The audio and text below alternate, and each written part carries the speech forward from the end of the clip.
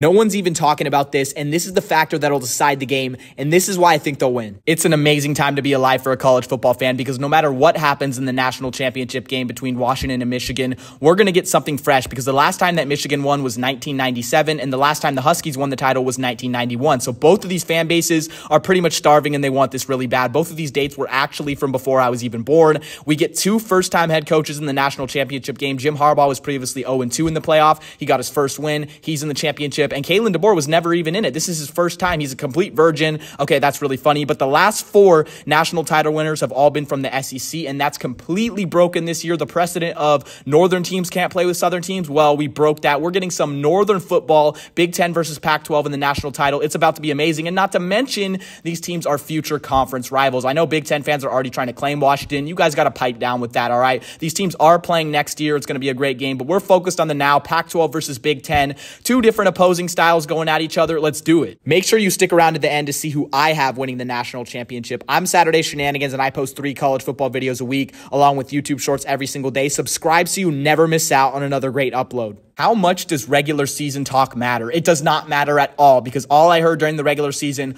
was that Michigan played in a weak Big Ten. They're really not that good. They're overrated. They're going to get smashed by Bama. Washington, they play in the Pac-12. Are you serious, guys? The Pac-12 is one of the best conferences in college football. They beat Oregon twice, although they were barely skating by in their games, but I told you guys Washington plays to their competition level. If they play an ASU, they're going to win 15-7. If they play at Texas, they're going to get that game out. Every game that Washington plays is going to be close, and they're going to pull it out because they have the clutchest team in college football. They have Michael Penix, who should have won Heisman. There's just so many great storylines about this game, and we truly get the two best teams in college football. It is not a Georgia versus TCU fluke, guys. That's a good thing about this year, 2024. It cannot get as bad as a national championship as we saw last year, so we should all be happy, sit back, eat our popcorn, and enjoy this one. This game will be decided in the first quarter. Now, you're probably thinking, Saturday Shenanigans, what are you on? Did you do a line before creating this video? Maybe. Just maybe. But the reason is because these styles are so different. You have Michigan, which they want to pound you. They want to choke you. They want to milk the clock. They're not a super explosive team. They're going to run the ball with Blake Corum, get 3 to 4 yards per carry. That's all they need. They're going to wear you down through the entire game.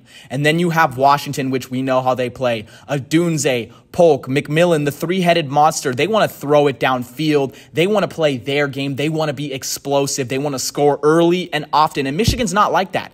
And Michigan is not a team that's built to come back in the game because of their non-explosive offense. Washington is. So if Washington gets a lead early, Michigan is in trouble. But the other way around, if Michigan gets a lead early, they are going to waste time. They are going on an 8-minute, a 12-minute drive all the way downfield that's going to wear down Washington and really deflate their confidence. Michael Penix Jr., the only way you could say it is that this guy is on a legendary run here in 2023, and the only way to slow him down, no, it's not to pressure him. He's already shown he could step up and throw, although Michigan does have a great defensive line, a lot better than what Washington saw against Texas. I think that's going to be a great matchup as well between those lines in the trenches, but it's not out-scheming him. It's not pressuring him. It's not anything because this guy makes some throws that not even a lot of NFL players can. The way he can thread it in between the defensive back and the safety is unbelievable. The way that he can give his players 50-50 balls that are 70-30 just because of how good he can throw it is unbelievable. The way to slow him down is to keep the ball out of his hands. That's seriously the only way, and that's exactly what Michigan's going to try to do. They're going to hold it as long as they can on offense with the run game. They're going to run first with Blake Corum.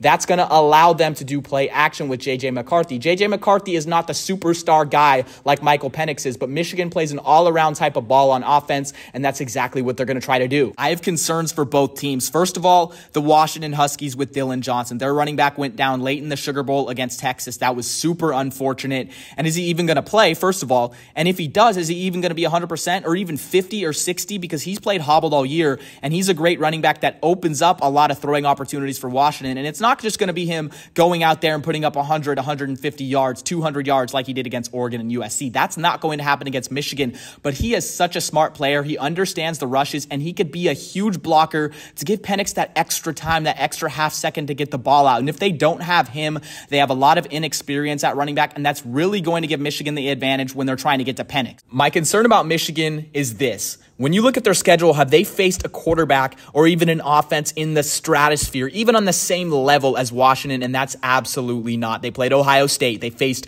Kyle McCord. Oh my gosh, guys, I'm trembling. I'm scared. And then they faced Drew Aller for Penn State. So going into the college football playoff before they faced Milroe, they had pretty much faced no quarterback at all. And then when they faced Milroe, that's a totally different guy than Penix. Milroe's a great talent. He's got arm talent and leg talent, but overall, he's not as developed. He still needs a lot of time to get better, and that's what he's going to do next year for the Alabama Crimson Tide. But I'm afraid that Michigan's going to come out there and be shocked, just like the Texas defense was against Michael Penix Jr. Washington will have a little bit tougher time throwing the ball downfield. I mean, of course, Texas had the 55th ranked secondary in college football. In most metrics, the Michigan Wolverines are in the top 5 or the top 10. But Washington's passing attack is so good, so elite, so unseen that even that Michigan knows what they're going to do. They know it's coming. They know the scheme. They know the game plan. They are not going to be able to stop it. Straight up, they're not going to be able to stop it at all. People seem to forget that the Washington Huskies won the Joe Moore Award this year for the most outstanding offensive line in college football because Michigan's defensive line,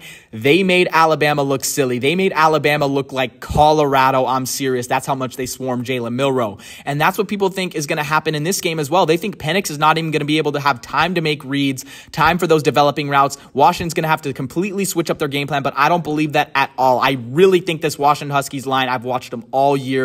They will give Penix just enough to make those throws. I mean, Texas's defensive line was supposed to dominate as well. Did they? I mean, this guy put up 430 on your head. So I really don't get the whole precedent that Michigan's just going to swarm him. No, not at all. I think it will be balanced. Michigan is favored by 4.5 points. I'm taking Washington with the plus 4.5, and I'm also picking Washington to win outright. Yes, the Washington Huskies will be your 2023 college football national champions. Remember what I said earlier, guys, about the first quarter. Because of the contrasting styles, the first quarter matters so much, and it's a thing that not a lot of people are talking about. I believe that Washington will shock Michigan. Michigan has never seen an offense on this type of level. Washington's going to score early, and Michigan's just not built to come back. They're not built to come back at all. They like to play in front of the sticks. They like to play comfortable. They're not good when they're pinned in a position where they're uncomfortable, and that's exactly what's going to happen. Not a lot of people are expecting this, but Washington will be your 2023 college football playoff national champions. I said it here first. Make sure to come back to this video after the game's over. If I was right, which I probably am, you'll say, wow, Saturday Shenanigans, you're a genius, or not.